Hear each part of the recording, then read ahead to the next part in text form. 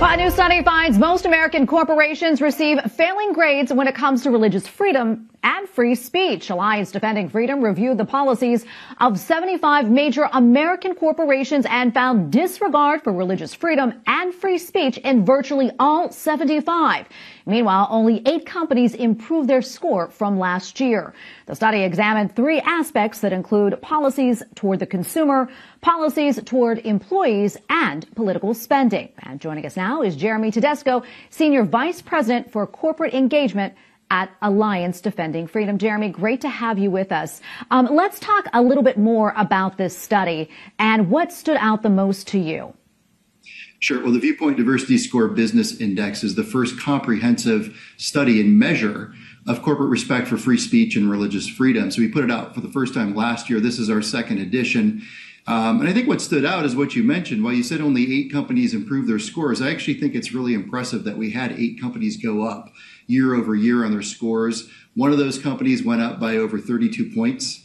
And the key to these companies increasing their scores on our index, at least at the initial stages, is to fill out a survey we send to each one of these companies each year, the companies we score, and just disclose information about their policies and practices that impact free speech and religious freedom. And that's why the 2 companies got the highest score this year, received those high scores, because they were transparent and disclosed to us information that got them higher scores on the index. Yeah, speaking of those companies that improved their scores, can you tell us maybe a little bit about them? I mean, I don't know if you can tell us who they are, but what are the improvements that they made? What did they do differently? Yeah, the 2 companies that improved their scores the most were Fidelity Information Services, which is a payment processor, and M&T Bank, which everybody pretty much knows who M&T Bank is. In both instances, their scores went up immediately when they filled out our survey. And with Fidelity Information Services, they identified several policies that we just couldn't find online that were favorable to free speech and to religious freedom. And so, they were able to confirm that certain practices, especially as they treated their workforce, were far better than we could discern just from looking at what was available to us through their websites and other public information. So, but the flip side of this is there's still an enormous problem in corporate America when it comes to respect for free speech and religious freedom. While we had some good improvements, we had, most of the companies were down, below 15% on the index. And so there's a long way to go, but this is a long-term process, and we're dedicated to incremental wins over time. Yeah. And can you, maybe give us some examples of the companies that didn't do so well, examples of what they're not doing right? Yeah, well, the biggest problem in these corporations is that they have vague policies that give them unbounded discretion to debank or deplatform people or cancel their services.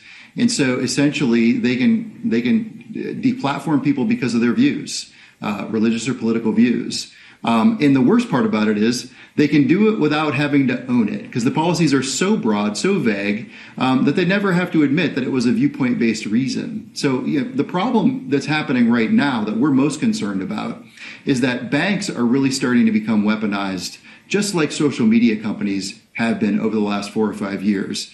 Everybody knows that social media companies are censoring content online, and that in many instances, that censorship is aimed at religious and conservative people. Well, banks have the exact same or very similar kinds of policies as social media companies. Vague policies that are aimed at hate or aimed at intolerance or aimed at reputational risk. And banks are starting to use those policies to debank people. And JP Morgan Chase is the perfect example of this. There's about 4 instances in the last few years where it looks like they debanked major religious organizations, and some small ones too, because of their religious beliefs, because there's no other reason that adds up to why those customers no longer have bank accounts at Chase.